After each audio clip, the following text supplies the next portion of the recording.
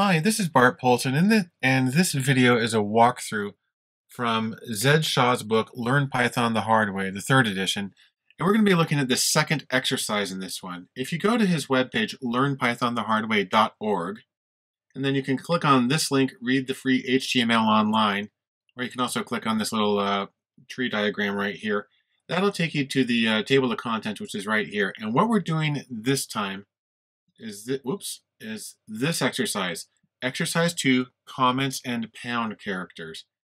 And if you click on that link, it'll actually take you to right here.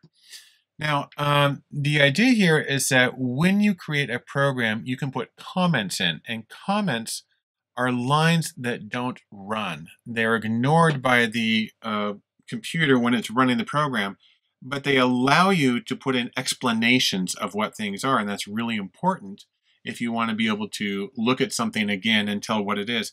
Also, it allows you to enter more than one version of a command and then what's called commenting out the ones that you don't want at a moment, so you can try variations on it without actually deleting or changing the other ones. It's a handy way of experimenting.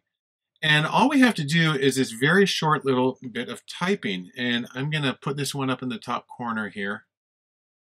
And what I've got down here is I've typed the whole thing in already. But what we have is, this is our first line. He says, a comment. This is so you can read your program later. Please note it's got the pound sign in front of it. And as he explains, that can also be called a hashtag or a hash mark. He calls it an octothorpe, which is in fact a typographical name for it. And the reason he uses that is because there's regional variations in what this sign is called.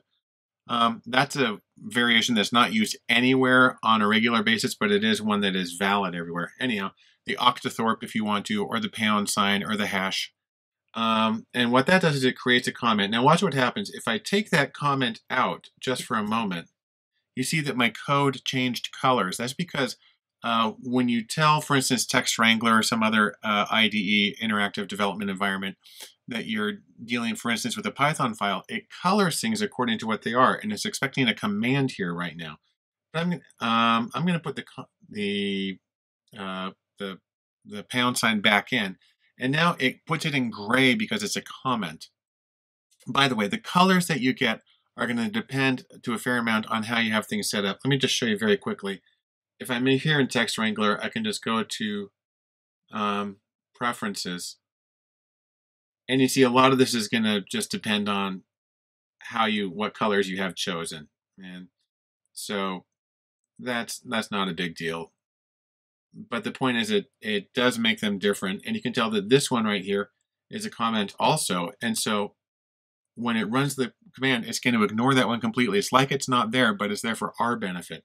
This, on the other hand, print, I could have code like this that will print, and the part that's after it with the pound will be ignored. I actually should have a second space there. It's good for him to have two spaces before the pound and then one after, but it's pretty trivial. And then I have a couple of other things here that this is a command that I could run. You see, if I ran like that, it's a print line. But because I have the comment in there, you see, it would print, this won't run. Well, obviously it will run if I don't have it commented out, but now I've commented it out, and I've got that.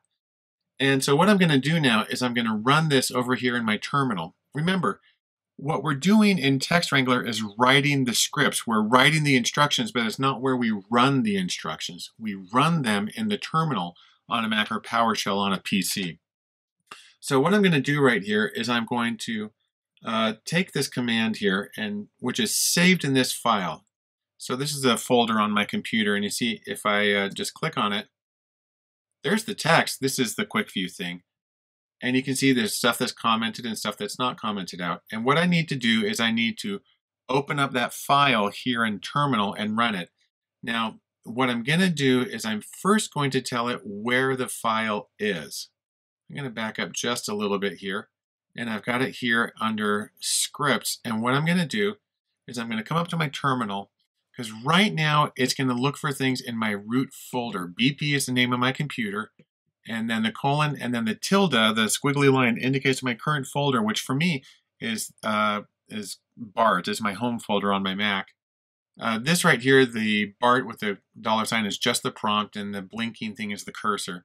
I need to tell it which folder my things are in. So what I'm going to do is I'm going to do CD, and then the cool trick, and this works on both Windows and Macs, is I'm going to take the folder here and I drag it in and drop it. And you see, because this is nested several layers into what I've got, and I've got stuff with more than one. Oh, by the way, this is an interesting one right here.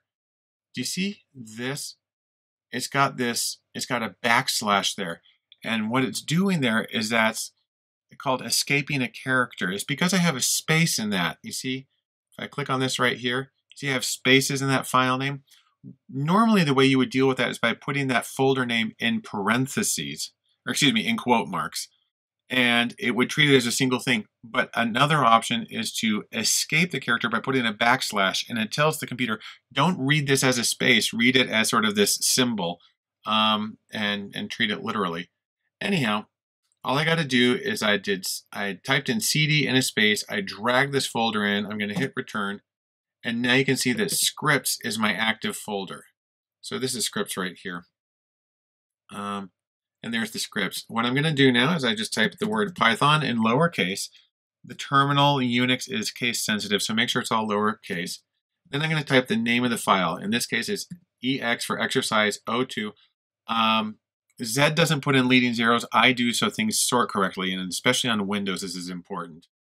Anyhow, so this is my command. I hit enter, and there you go. You see that it ignored this line that was commented out, it ignored this line that was commented out, it ignored this line with nothing in it.